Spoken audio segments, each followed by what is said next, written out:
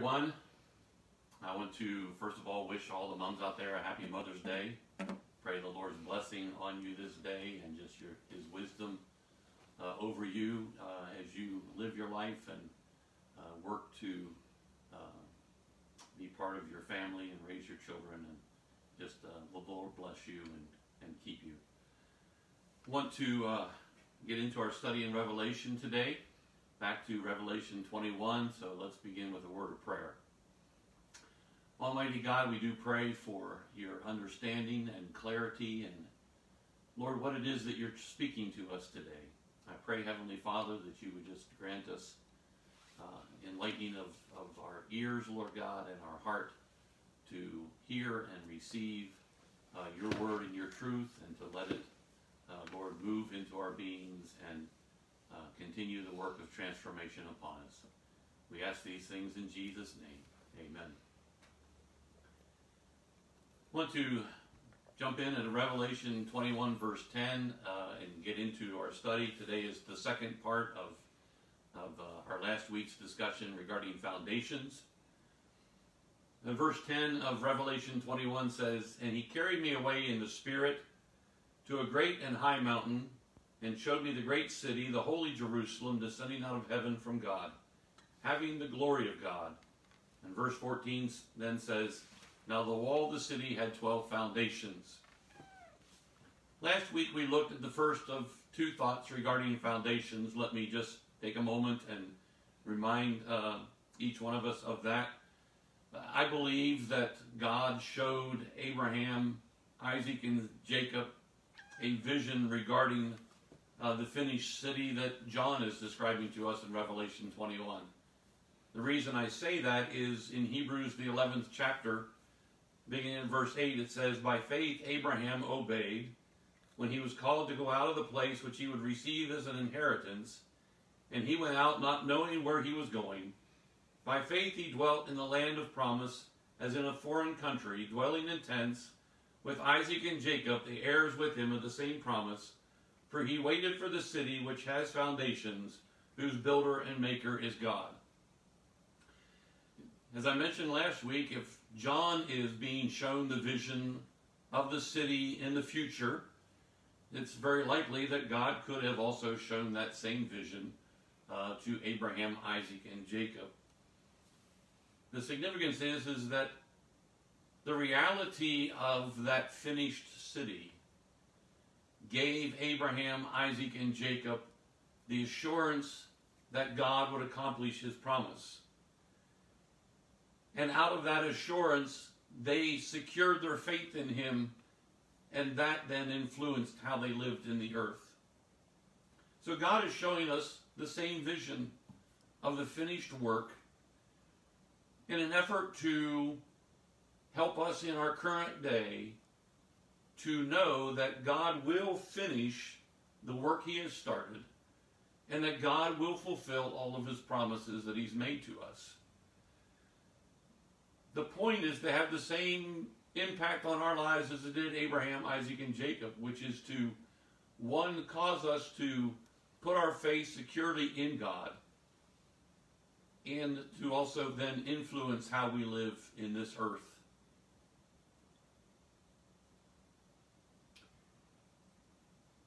One of the reasons it's important for us is because the scriptures make it clear we are going to encounter difficult circumstances in our lives. And then as we move towards the end of time, the events of Revelation come into play, which are going to be bizarre, they're going to be painful, they're going to be afflictions, and God wants us to continue to trust him even in those times. One of the things we need to remember is that God's word makes it clear that he uses difficult circumstances in our lives to be part of our transformation into the vessels he wants us to be.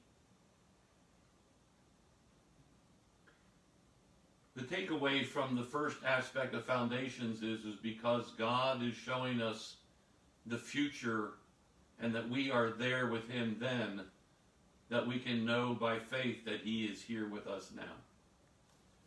I want to get into the second aspect of foundations today.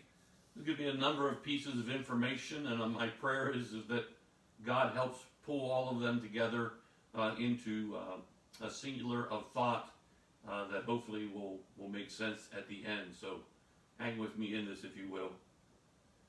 Revelation 21, verse 15, the Word of God says this, "And he who talked with me had a gold reed to measure the city, its gates, and its wall. The city is laid out as a square, its length is as great as its breadth, and he measured the city with the reed, 12,000 furlongs. Its length, breadth, and height are equal." There are a number of pieces in here, some of them we'll get to in a little bit. The text tells us that the city is laid out as square. Now the word square in the Greek actually means expansive, into the four corners. So it's not necessarily square as what we think it means, yet the text tells us that the length and the width are the same, so we know that he is in fact talking about a square. The angel takes his rod and he measures the wall, and we're told it's 12,000 furlongs. You do the math, that's 1,500 miles. We're not given the specifics. The way the text reads, I take it to mean that he's given us the perimeter of the whole city to be 1,500 miles. But that makes then each wall 325 miles long. One of the things that we run across is, why is God giving us these details? Well, we're going to get into some of that today. We need to imagine a city, the walls of a city that run 325 miles in each direction, forming a square. But the text also tells us that the height of the wall is the same as the length. So we have to imagine a wall that runs 325 miles long and is 325 miles tall. It's a huge city. If you simply do the math of the length and the width, you end up with 140,000 square miles. I did some reference points. The state of Ohio is almost 45,000 square miles. I did some research on the internet to try and come up with some comparisons, and basically to come up with a city the size that's being described in Revelation 21, you would have to take the square miles of Ohio, Pennsylvania, the state of Indiana, and Maryland combined. We have to imagine trying to build a wall that would encompass those four states that is 325 miles long, is 325 miles high, and later in the text we read is 144 cubits wide. That's 258 feet. We're talking about huge walls that are straight, that are level, and that are vertically plumb, because God does everything in perfection. The number 12,000, 12 times 1,000, 12 being a number used for spiritually government perfection, and 144, 12 times 12, is speaking to us and saying that God has created the city with perfection. I can't imagine attempting to build a wall of such great size and keeping everything perfect. It would be one thing to try and create a wall using uniform materials, cinder blocks or bricks or stones that are all cut to perfection. But we need to remember that this city that God is describing is a metaphor of the assembly of believers. That as we go through today's study, that we need to keep in mind that what God is describing to us is all of the believers across all of time being assembled together and abiding together in perfect unity. my mind immediately thought about my brother and I just when we were younger and being in the back seat of the family vehicle, not wanting each other in our own space, and the fighting that would go on in the back. He's touching me, he's making move, can't get along. And then my mind thought about even the way Christians have a tendency not to get along. Church splits, people get frustrated with one another. And I'm thinking, yet here is an assembly of believers across time involving languages and denominations and ideas in which God has created a city of perfection, bringing all believers into a place of unity. Clearly, one of the messages that I get out of this text is this city can only be fabricated by God. If man was given the responsibility to create such a structure, we would fail miserably, for we have a tendency to get offended easily. And yet here is a city structure built out of people that we lovingly stand together in peace and joy and kindness and gentleness, seeking the face of our God together and collectively, worshiping Him in unity. This structure clearly can only be built by God. Yet there's a piece of information contained in the text that sent me on a multi-week research as to what God was trying to say. When the angel measures the width of the city wall, we are told that it's 144 cubits, according to the measure of a man, that is of an angel. And depending on your translation, you'll get different ideas as to what that statement really means. But it was one that caught my attention. Why is it that here, nearing the end of all of the canon of Scripture, does God make the point of telling us what He used as the definition of a cubit? There are very, very few places in the Scriptures where God ever mentions the definition.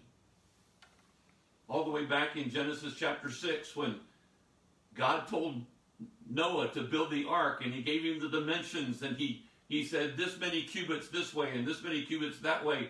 God never explained to Noah what He meant. So it made me wonder, why does God make the point here of telling us that the cubit has a relationship to man?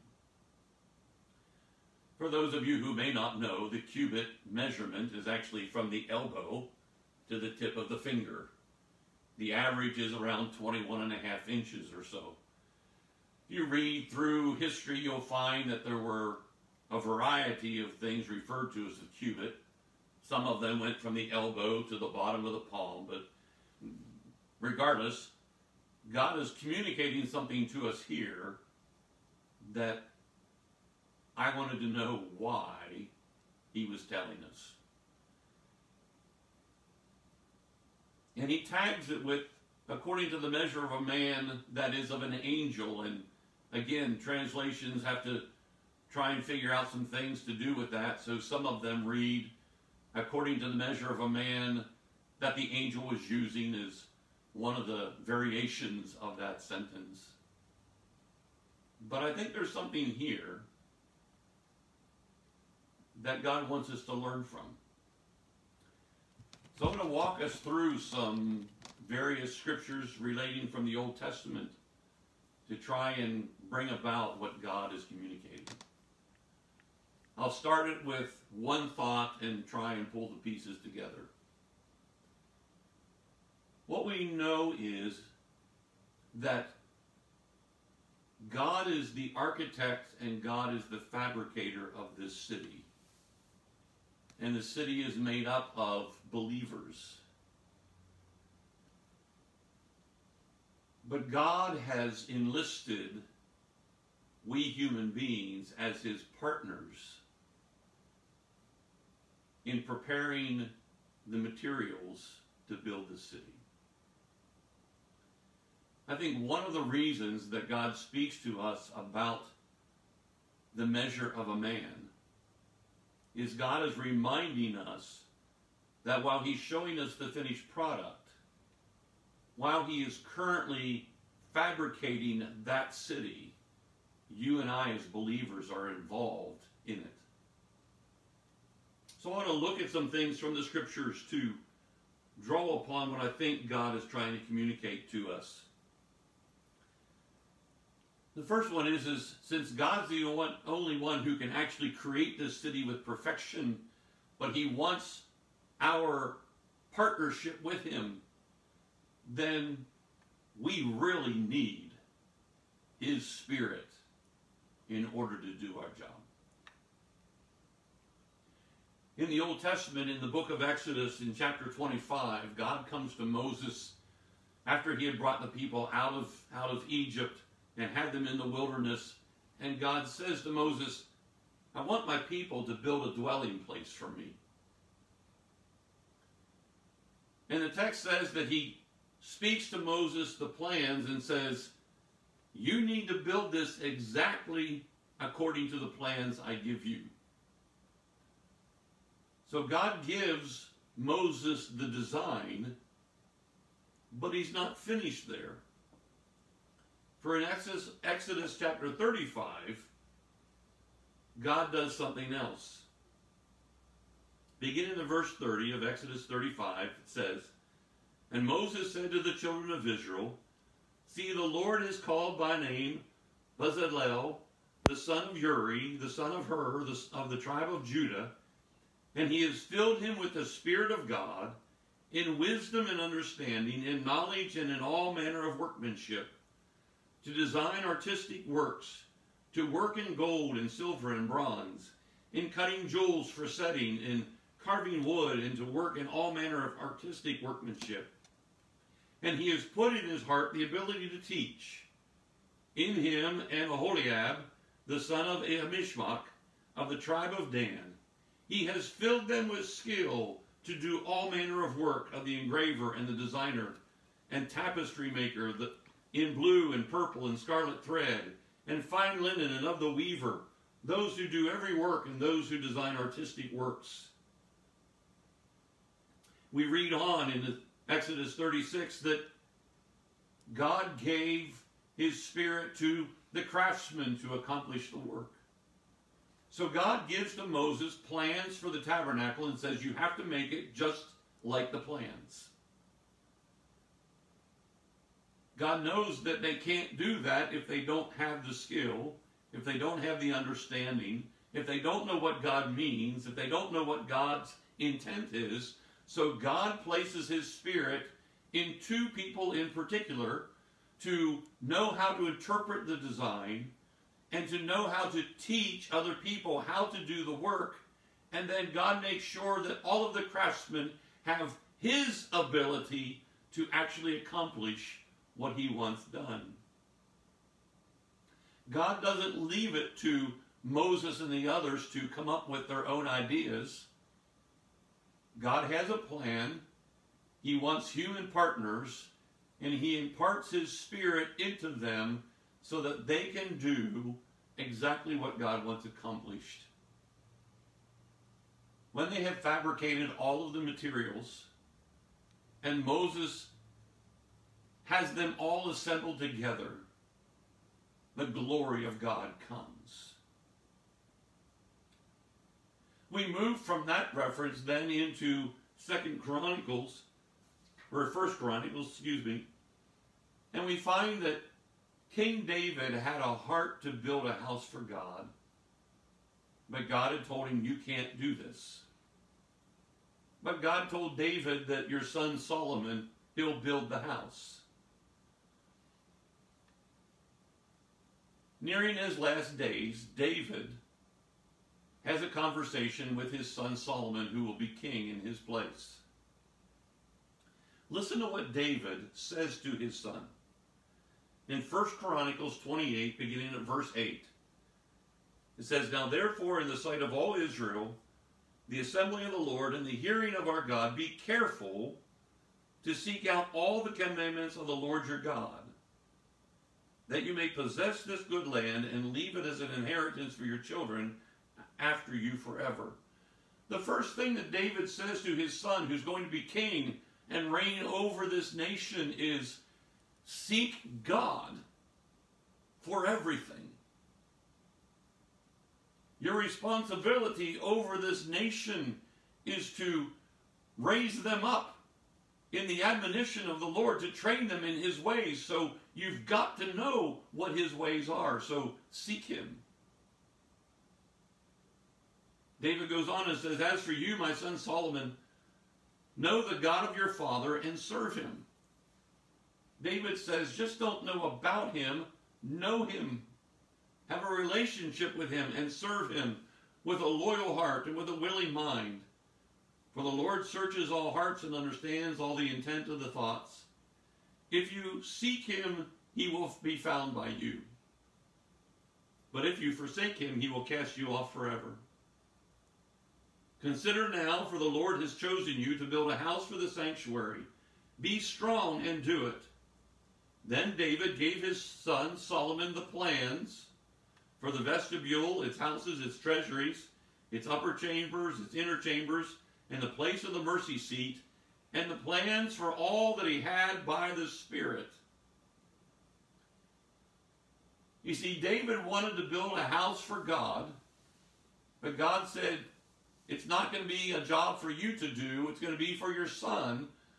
But this text tells us that God had given David the plans for the temple. In the same way that God had given plans to Moses for the tabernacle, God had given plans to David for the temple, and David passed them on to his son.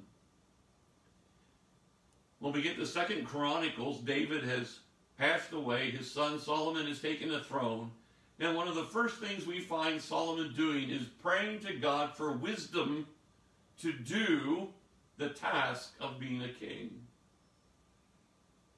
In 2 Chronicles chapter 2, Solomon sends a letter to Hiram, king of Tyre, whom he and David were great friends.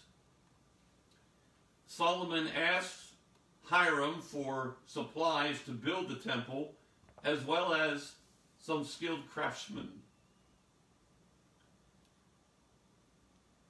While the text of Chronicles doesn't give us the same type of information as we read in Exodus, what we know is in the communication sent from Solomon to Hiram and the return letter that came back from Hiram, that both of these men acknowledge and worship the greatness of God. That they both understand that God is the one who's involved in all of this. So while we aren't expressly told that God gave his Spirit to the workers, what we know is that when the temple was completed, that the glory of God came. The coming of God's glory tells us that they had done things the way God wanted them to. And the only way to accomplish that is by listening to the Spirit's movements. I want to launch into one more place here to make a point. The Israelites had walked away from God. God had sent prophet after prophet to call them back, and they refused to listen. In time, they were assaulted by the Assyrians and then later by the Babylonians.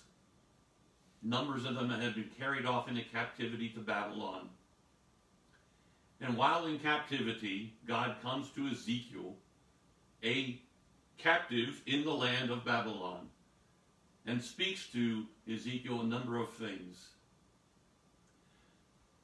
One of them is to show Ezekiel a vision of a temple. I want to read through this today to make the connection to what we're being told in Revelation 21. I'm I'm in Ezekiel chapter 40, beginning in verse 1. And it says, in the 25th year of our captivity, in the 14th year after the city was captured, on the very same day the hand of the Lord was upon me, and he took me there. In the visions of God, he took me into the land of Israel and set me on a very high mountain. On it toward the south was something like the structure of a city. Now, just hear what Ezekiel's saying. He's physically in the land of Babylon, and yet he says, God comes and takes me in the spirit to the land of Israel, to a mountain, and as I look to the south, I see something like a city. Now let me remind you of what John writes to us in Revelation 21. John says, and he carried me away in the spirit to a great and high mountain and showed me the great city, the holy Jerusalem descending out of heaven from God, having the glory of God. You see, there's great similarities between what Ezekiel writes and what John is speaking to us in Revelation. So Ezekiel says that God takes me in the spirit to the land of Israel, and he shows me something like the structure of a city. In verse 3 of Ezekiel 40, he says, he took me there, and behold, there was a man whose appearance was like the appearance of bronze. He had a line of flax and a measuring rod in his hand, and he stood in the gateway. And the man said to me, Son of man, look with your eyes and hear with your ears, and fix your mind on everything I show you. For you were brought here so that I might show them to you. Declare to the house of Israel everything you see. Ezekiel is taken in the spirit to the land of Israel. He is shown something like the structure of a city. And the man speaks to him and says, I have brought you here for a reason. I want you to take note of everything that I show you. And I want you to declare it to the people of Israel who are back in Babylon. So Ezekiel begins to describe, Ezekiel 40 verse 5, now there was a wall around the outside of the temple.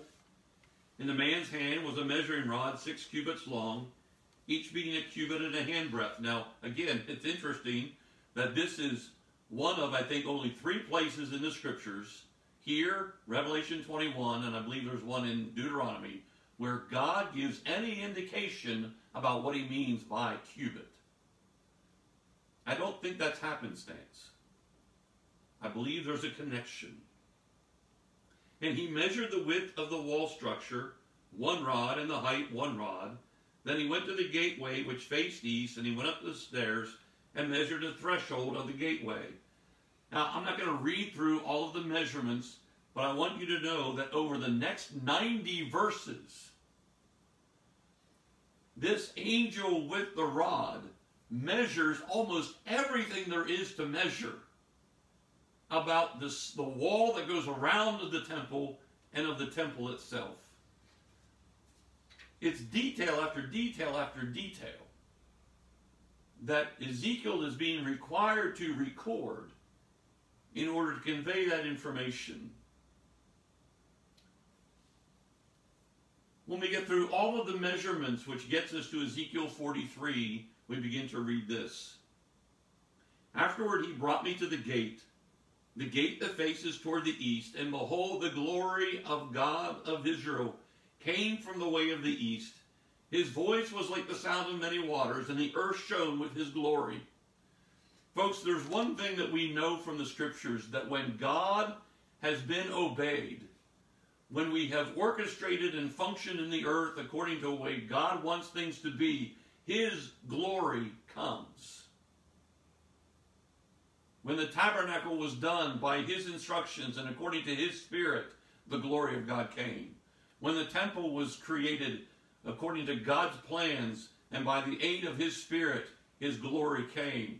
And here we find in Ezekiel, God is showing Ezekiel a new temple because the old had been destroyed.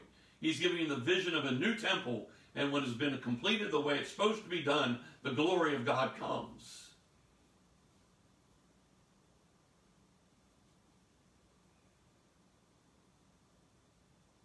For most of my life, people have been praying for a revival. Folks, if we want revival, we've got to be about the business of doing God's things, God's ways. His glory will come.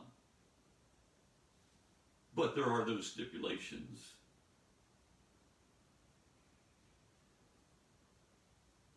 The visions were like the vision which I saw by the river Chebar, and I fell on my face. And the glory of the Lord came into the temple by way of the gate which faces toward the east. The Spirit lifted me up and brought me into the inner court, and behold, the glory of the Lord filled the temple.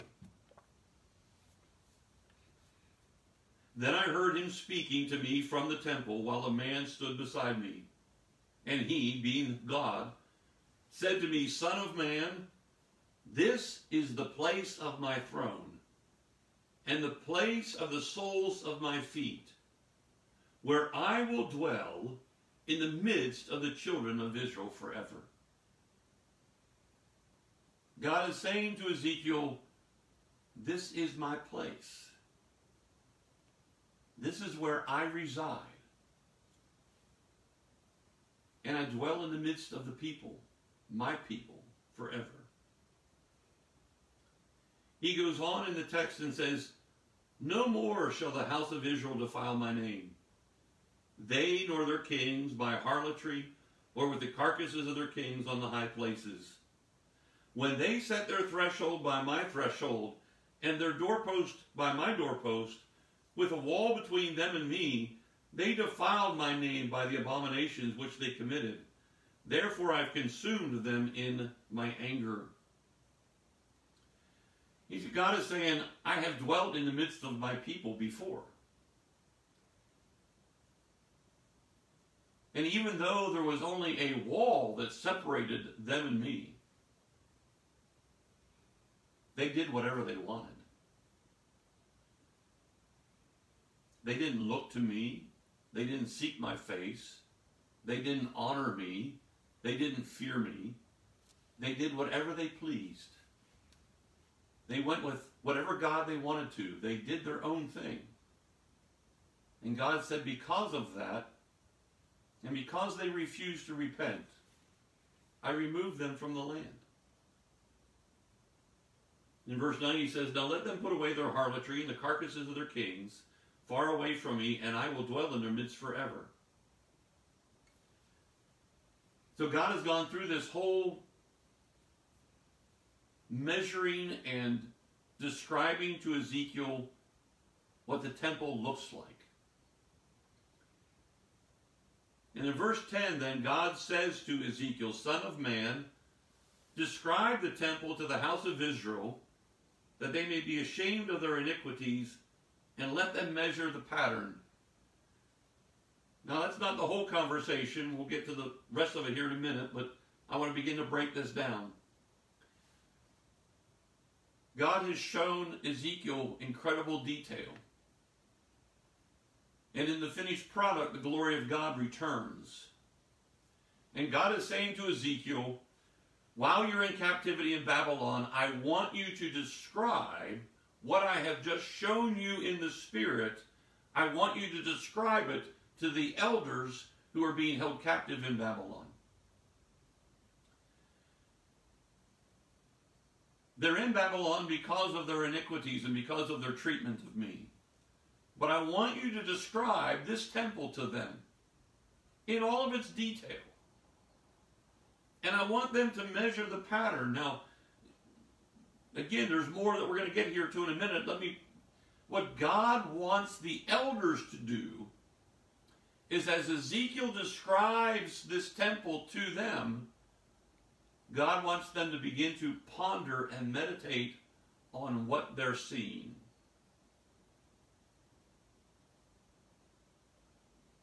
And God says, Ezekiel, as you describe this to them, God's desire is that they'll be ashamed of how they treated him in the past. You see, I think there's a number of things that God is saying. One, God is communicating to them This is what my temple could have been had you respected me all along. This is the glory that could have been in the land, and I could have been your God, and I would have dwelled in your midst, and you could have had relationship with me had you treated me properly from the beginning. So God is communicating, this is what you missed out on. But he's also saying to them, but there's the promise of you can be returned to this. So in the midst of realizing this is what we gave up, and yet God is offering to us another chance, God is saying, will the elders be ashamed of their iniquities? Will they realize that it was their treatment of God that has denied them of such an experience?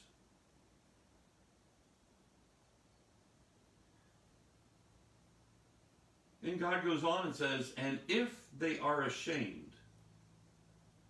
of all that they have done, make known to them the design of the temple and its arrangements, its exits, its entrances, its entire design and all of its ordinances, all of its forms and all of its laws. Write it down in their sight so that they may keep the whole design and its ordinances and perform them.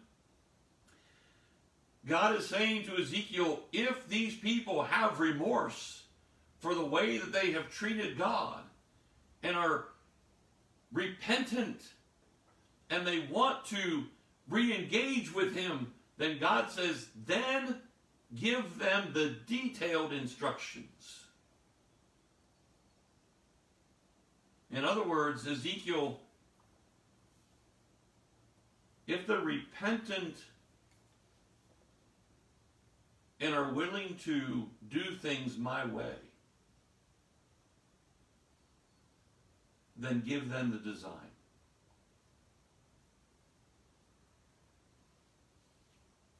We must realize that the converse is, if they have no remorse, if they aren't willing to change their heart towards God,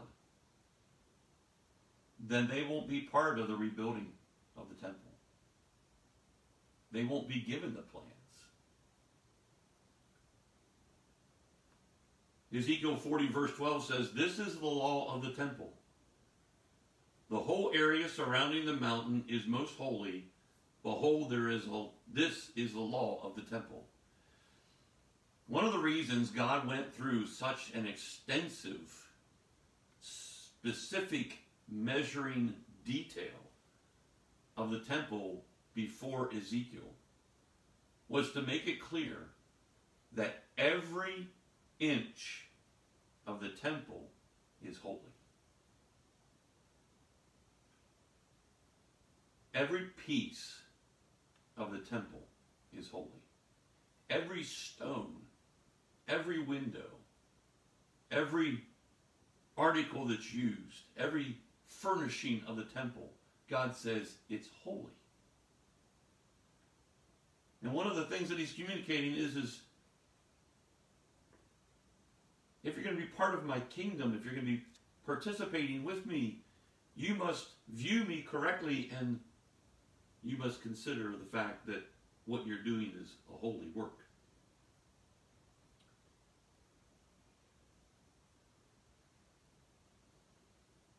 One of the things that God is communicating to us is that he is fully capable of accomplishing such a great work.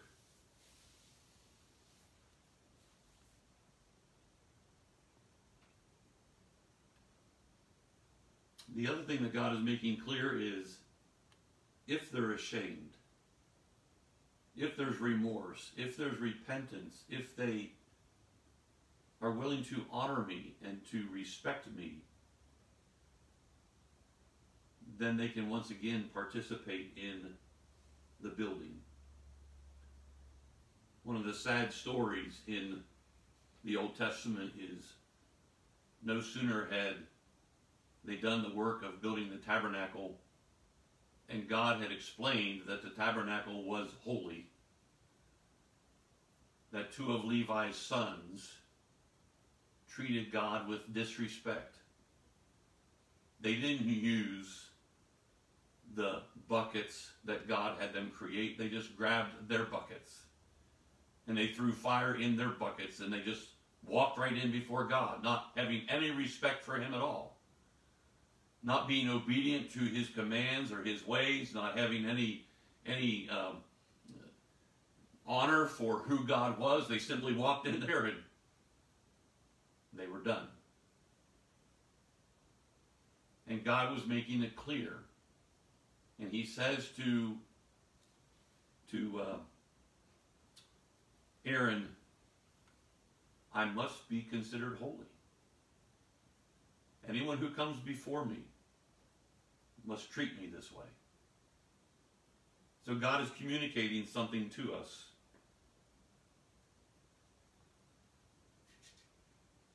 One more piece, just adding to this. When the captives had returned from the land of Babylon and began the building process, they struggled. There was still too much of their humanness involved. They were fearful of people who were threatening them. They started to do their own thing, build their own houses. And God speaks to them through the prophet Haggai.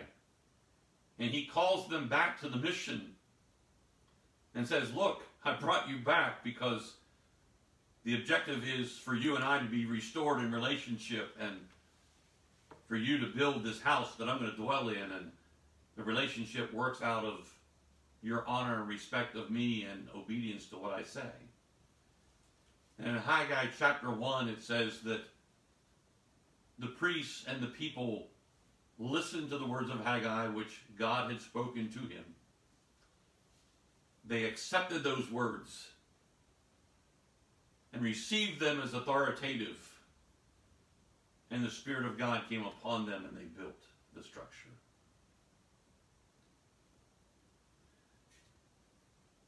I believe this reference in Revelation 21 that the measurement standard that this angel is using, the cubit being the measure of a man, that is of an angel, that God is speaking to you and I in our day and saying, you are intended to be participants with me in the building of this holy structure.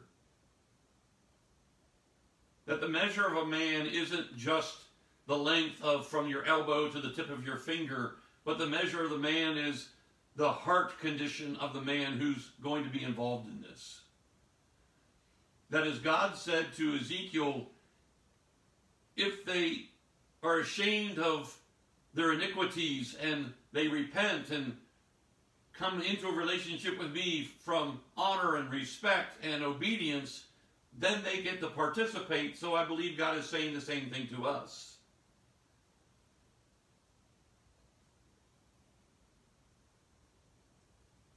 That you and I get to participate with God in the building of this structure if we have the right heart attitude. If we function from the right relationship. You see, there's some interesting things about this structure.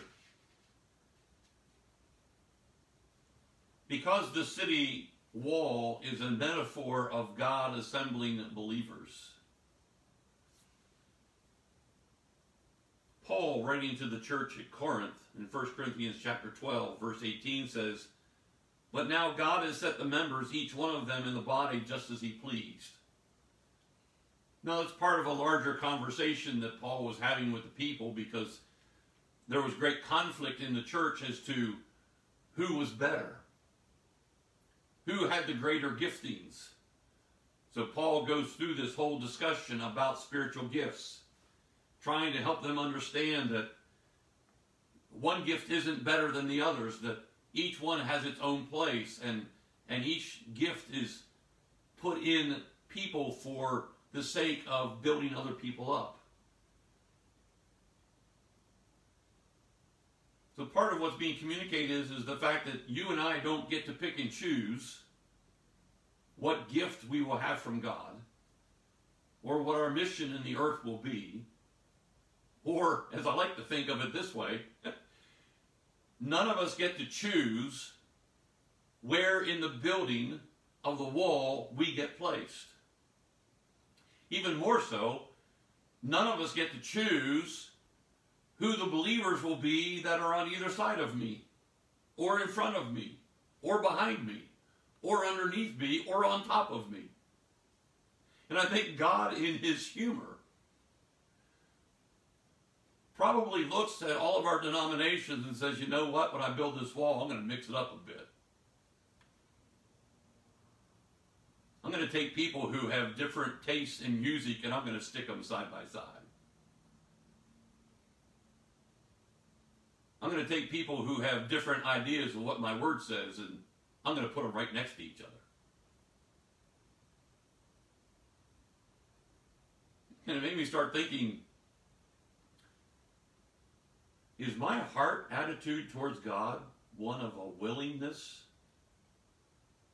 to let him do with me whatever he wants? Because the plans for this holy city are God's plans.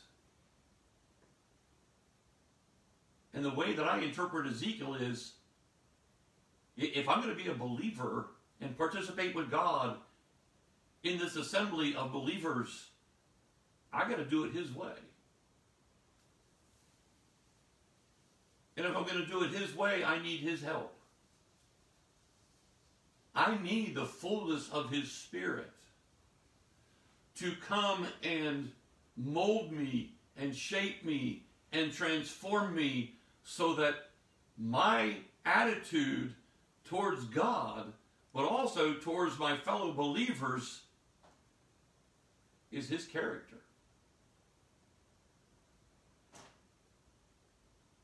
I'm amazed at how many churches split over the silliness of things.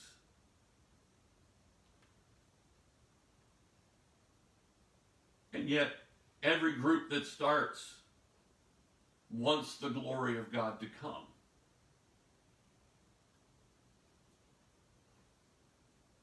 We love to quote the scripture, where 2 or 3 are gathered in my name, there I am in their midst. It's a true statement, but let's understand the context.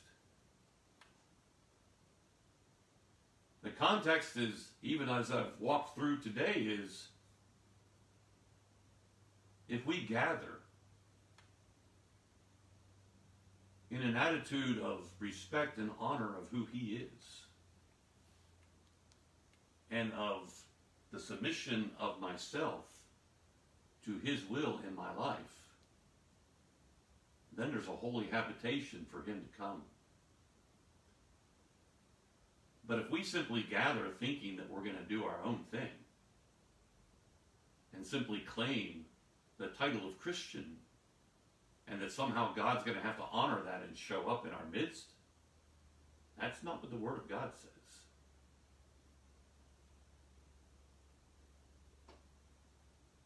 The first place I must consider if I'm going to participate in the building of God's structure is, am I willing to let God be the molder and shaper of my life? Am I willing to let God come and do in me what needs to be done so that I become a holy vessel of his? Paul, writing to the church of Philippi, says, let this mind be in you, which was also in Christ, who, though he was on the throne, gave up the throne and didn't try to claim it and hang on to it, but gave that up, came into the earth as a human being, and was fully submitted to his Father, including death on the cross.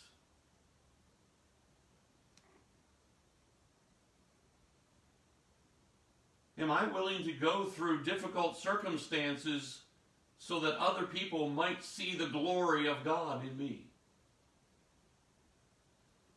Or am I only willing to follow God when things are going to go really, really well, according to my thoughts and plans?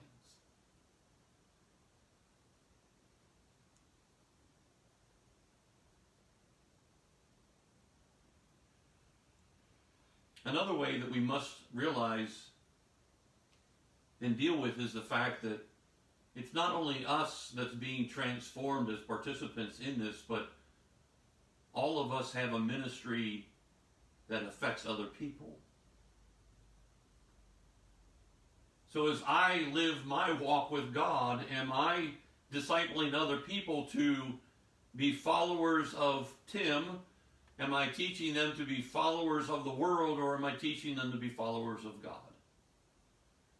In other words, are other people who my life is influencing and discipling, are they learning from me to walk with God and be obedient to Him, or are they learning from me, you can have all kinds of lords?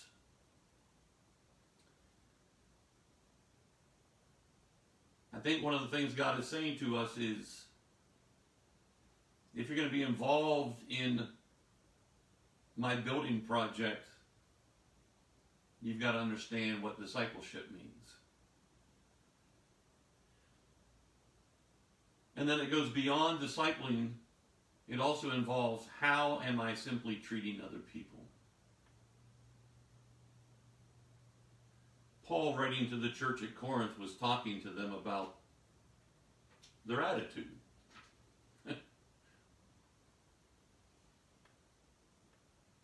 He uses the context of what we call the Lord's Supper. As I've often described to people, we have to think outside of the terms of the way we do communion today. We have to think in the terms of the early church. It says they met from house to house. They spent time in the Word together. They fellowshiped together. They ate meals together. We're going to understand what Paul is saying to the church at Corinth. We have to think in terms of what I would say is a carry-in dinner. And what Paul is saying to them is, look, you show up to the house early with the food that you brought and food that other people brought, and you just go ahead and eat. You don't wait for everybody to show up. And by the time some people are just arriving to the house, you're already on your second or third plate. And sometimes when people get there, everything is already gone. And that's the context where Paul, writing to this church, says, you're not discerning the body. You're not realizing that you're being selfish. And you're not considering the needs of others. To which Paul says, look, if you're that hungry, eat a peanut butter and jelly sandwich at home before you go to the dinner. Put something in your belly to shut off the nerve endings that say it's time to eat, because you need to be going with an attitude of putting others ahead of you. So bring your food with a full belly and let other people go and have their needs met. He said, that's the way you're supposed to be treating one another.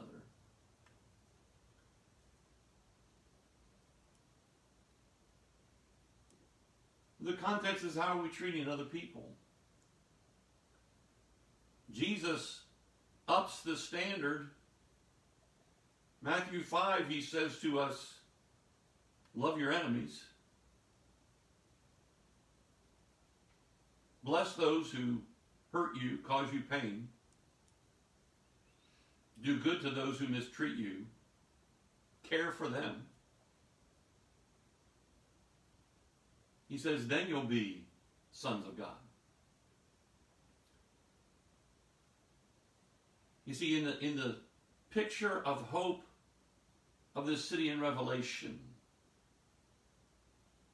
God is also speaking to us a message of instruction of what it means to be participants with Him in the building of this structure. But folks, here's the great thing. Here's the exciting part.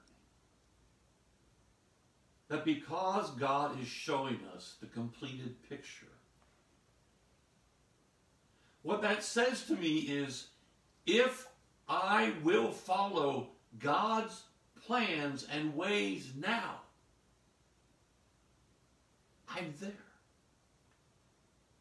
In other words, that if I'm willing to honor the Lord as my Lord and obey Him and let Him dictate the decisions and movements of my life, that God in His promises will walk with me through every difficulty I will experience and use that challenge to mold me and make me into His image so that I can be part of His city then. This image of God's holy city is a message to us of God's faithfulness. That in our most dire moments, God will be there because He promised to be. And that God will complete in us what He has started. So that the fact that you and I will be there in that day, that we can rely upon Him, trust Him, and find our rest in Him now, regardless of what we're going through. So this vision carries a number of ideas behind it. I hope they have pulled together and have helped us see what God is speaking to us in our day. It is a message of hope. It is a message of assurance. But it's also a message of instruction. We cannot let go of the standard by which we're called to walk.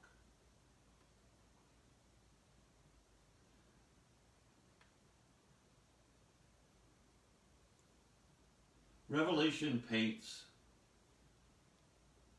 some very troubling times that are coming. Our current day, I think, is just a snapshot. But folks, my heart is broken by the way I see people treat one another, respond to one another. And I'm reminded that Jesus tells us in Matthew 24 that in those last days when things get tough, that many will fall away and the love of most will grow cold. And it's sad that in our current situation, that's already happening. Critical spirits, judgmentalism, impatience, lack of kindness, little mercy, little gentleness. The people are lashing out at one another.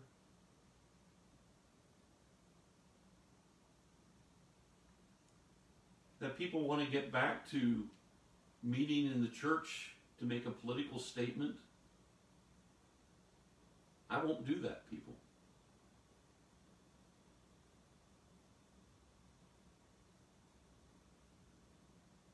Gathering together as brothers and sisters is to worship our God in respect and honor and looking for His direction in our lives and to praise Him for who He is and what He has done and to uplift one another into His promises so that we can live the way we're supposed to live and build the holy city.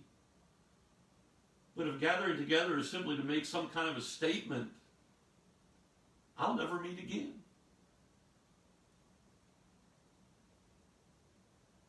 If it's to rebel against our politicians or government officials, it's not the attitude God wants us to have.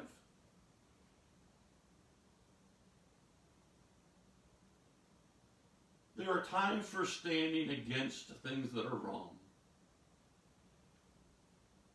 But folks, even when we do that, God says, you should be doing that when my Spirit leads you to, and in the nature of who I am.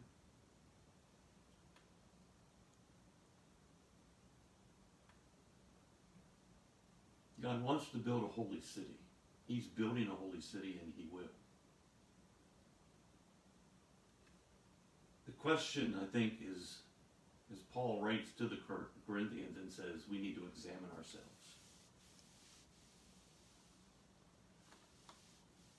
Am I looking to God for his plans and relying upon his Spirit to accomplish that? Or am I trying to do things my own way?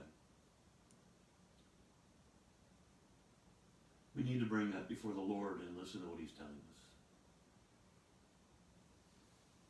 I want to see the glory of God come into this earthly realm and touch the lives of people, heal their hurts, break bondages. And he will, if we'll do it his way. Let's make that our mission.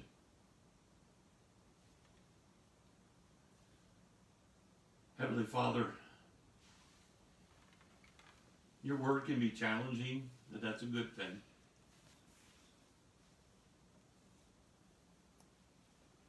You're calling us, Lord, to a place in you that will manifest your presence wherever we are.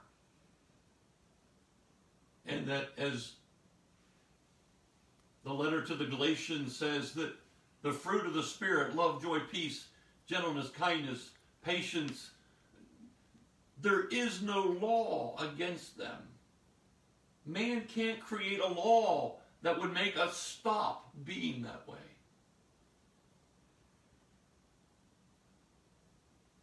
So help us to come into a relationship with you that lets your Spirit flow in his fullness in us, that we will display your glory, your fruit, your character to people around us,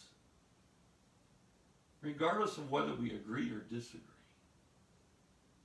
over things that are happening. Bring us back, O God, to the right place in you. In Jesus' name we pray. Amen. Thank you for watching.